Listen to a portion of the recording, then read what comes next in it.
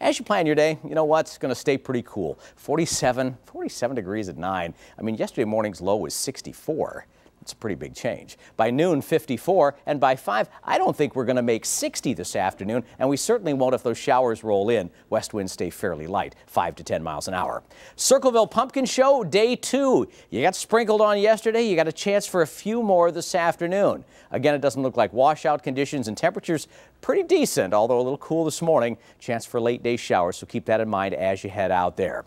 For the rest of the day, you know, the showers kind of lurking in southern Ohio this morning. Those will disappear. Then we see another area developing to the west this afternoon. Here's noon, so showers in northwest Ohio at this point. As we get a little later in the afternoon, they may briefly zip through here before they quiet down again. So it'll be brief, it'll be light, but again, could be a pain in the neck. As we look at tomorrow morning, we've cleared up a little bit again. It's going to be chilly each of the next couple of mornings, and the afternoons, nothing to write home about either. Looks pretty good during the day tomorrow, but another band of clouds returns as we head into Saturday.